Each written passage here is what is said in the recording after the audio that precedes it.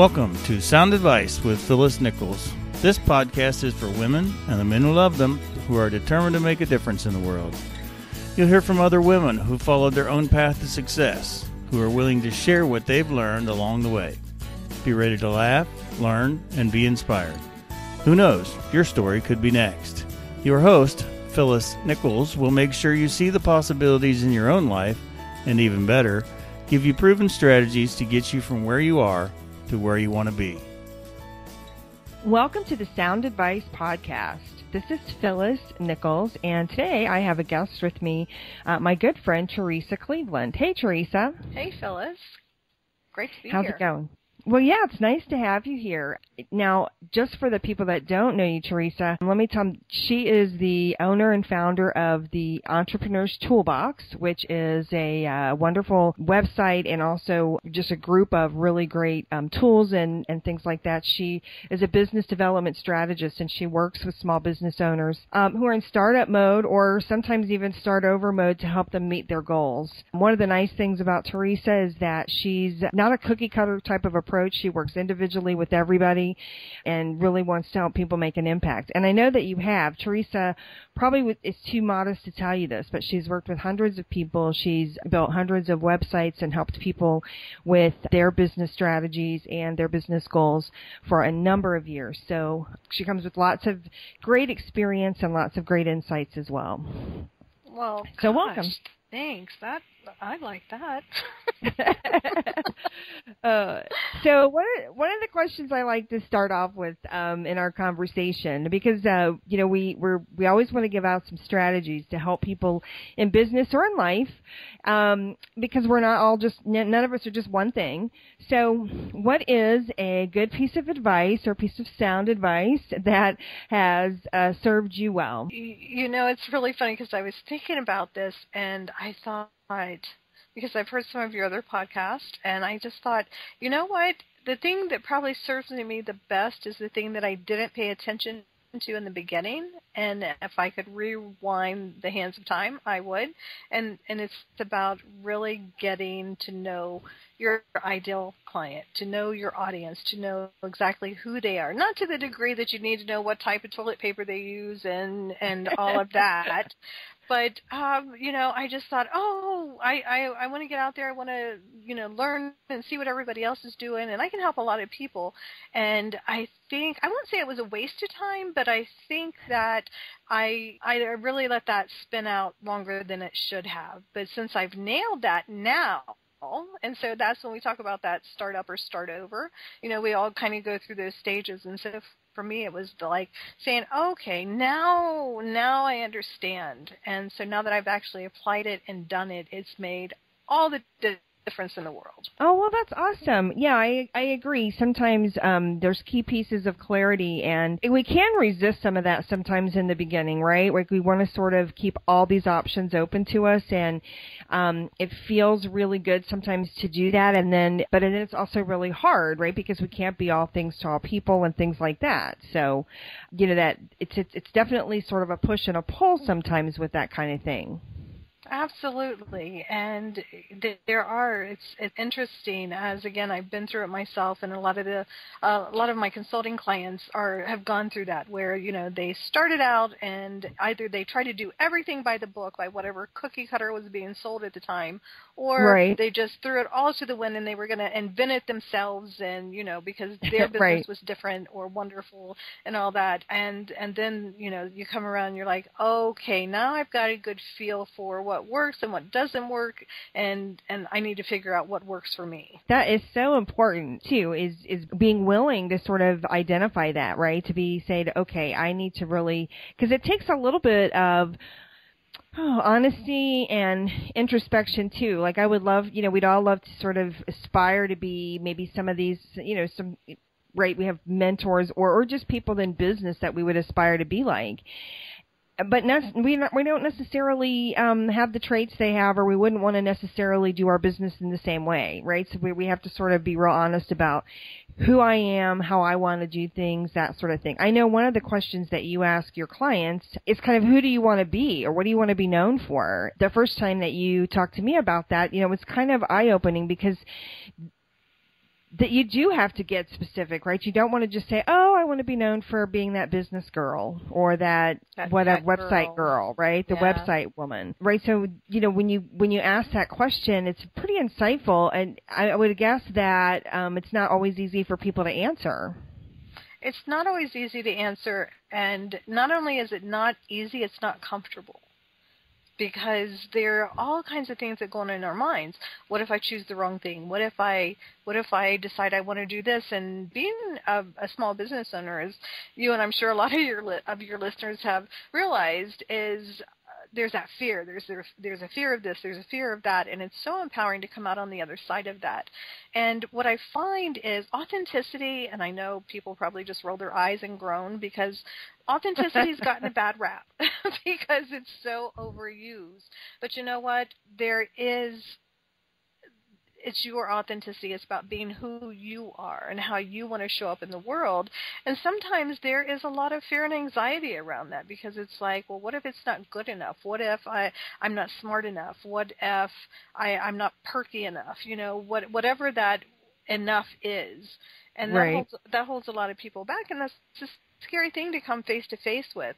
And what I love is I have found working with clients all over the world, there's this common thread that we all share, that we just want to leave this place better than we found it, whether that's being a parenting coach, whether that's being a puppy trainer, whatever each of us, our skills and talents are.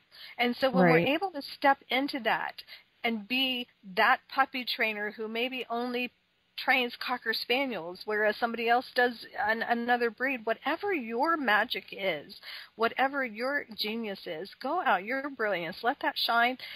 And when you step into that and trust that, oh my gosh, that is the best feeling in the world to me. When I do it for myself, and when I see other people do it, and you just hear, like, it's like singing. It's great. Yeah, it really is. And when that kind of happens and you see that happen, whether it's for yourself or you see that happen with a client, been fortunate to be on both sides of that. Not only, is obviously it's kind of that huge light bulb that goes off, right? But at the same time too, like, so many other things then become really much more simple and clear, right? Like, how do I want to, whether it's you're talking about your business model or what kind of website should you have, or how do I want to communicate with my customers, all these different things, right? Where we could literally go thousands of different directions. Then all of a sudden, it just becomes really clear when it's like, oh, this is my place. This is how I want to show up, and this is what's right for me. And it is a really cool feeling. Singing, it is sort of one of those like, moments. Exactly. Yeah, which is really neat. And it helps clarify everything else. It's so funny because, I'm going through revamping my entire website and my business model as we roll into 2016. And it is just the logos. Okay, we're just working on the name and the fonts. Oh my gosh. This is I have gone through at least 85 different fonts. And it just doesn't make sense, and it makes my head hurt. And then when I step away from that and I think about my ideal client, and when I think about who they are and what they're struggling with, and the other stuff just works itself out, and everything I think comes into context, because, like, even with the fonts, I'm looking at them and I'm like, oh, that one's too harsh. And I work primarily with females. I have some great clients that are guys, but primarily I work with females, so I don't want anything harsh or this or that. So it's really helping me to streamline a lot of my processes from something as would seemingly be as simple as figuring out a font, to developing programs, to where I want to speak, to where I want to go hang out and spend time where I can help people. When you have that, it's kind of like the lighthouse or, barometer. Yeah. It helps you stay on track.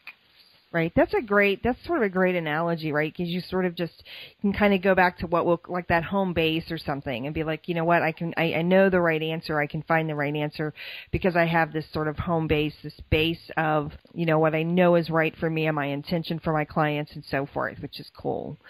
So now if somebody's listening today and they're listening to this conversation and they're like, this all sounds great, but, you know, I'm in that space where I don't know, or I'm really struggling with this. What couple of tips would you give them to maybe be able to take that step forward to get, you know, to gain some of that clarity? Is there a couple of things that come to mind that might be able to get them on the right path? Well, first of all, I just want to acknowledge anyone who is going out and developing a business. It's phenomenal. Kudos to you for getting out there, for stepping up, because a lot of people think about it, and there are fewer who actually do it. So kudos to you, first of all, for being out there doing it. And this sounds so maybe Yoda-ish, or, you know. Well, Yoda's great. Yeah, but you have everything you need inside of you. The answers are all there. You have to be able to trust yourself. So there's a couple of different things that, depending on the person, because again, you know, I'm not about cookie cutters. So just a couple of things that have worked for different clients of mine. Get a journal.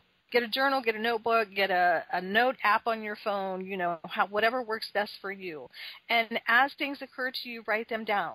Don't judge them, just write them down. Record them so that you can go back in your moments when you're creating for your business and for your community, that you can look at that, and it's going to feel right or it's not. It's going to line up again.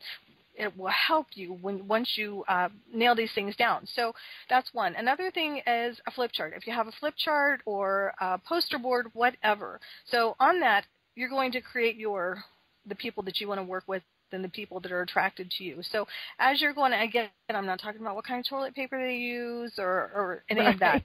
What I'm saying is, because I think in this day and age, especially with there's so much of the online business and networking, and you talk to people all over the place. So what you want to record, to me, more so than quote unquote demographics, is start recording what you hear them struggling with. Write down what they're rejoicing about whenever they have a win. Like, what is that? Write that stuff down so that you begin to get to know them as people, as real. Not just an avatar, but you get to know them as a real person, just as you're a real person. And then something else that works is if you can just walk away. Put your desk under, or put your chair under the desk, put your feet on the street, walk around the block, go out to a networking event, go meet some people, or be alone with yourself, whichever works for you, just to clear your mind. And if you're out walking with yourself, I know that helps me a lot. If I can just go out and walk, I'm not listening to anything, I'm just walking. And you get into your own rhythm, and you learn to just reach inside yourself in those moments. And then you get to take that back to the office with you, and you're back, and you're in charge again, and you know that you have the answers. Thank you for that. That's actually fantastic advice. And, you know, even when you said that, I've been through some of this, you know, you and I have talked about some of this before, and it's been helpful to me. But even today, just a few minutes ago, when you said, you know, you have everything you need inside you, you know what you need, you know, I found myself just sort of taking a breath and having this sort of just a feeling of relief, right? Which is really nice, right? To be able to feel kind of comfortable in your own skin, that you don't have to be a different kind of person. You don't have to be somebody that you're not. You don't have to, you know, you really do sort of have what you need, and trust it a little bit. You know, I think that's, for me, you know, just more than anything, a bit of relief. You know, it's because I don't have to try and be something that I'm not, which I think is, well, it's impossible, but it's also really hard. It's hard to mentally and psychologically get in that place every day and things like that. So I'm glad you brought that up. Yes, and you know, I've got that blog post that's hanging out there that I'm still doing the video on about I tried to be perky once.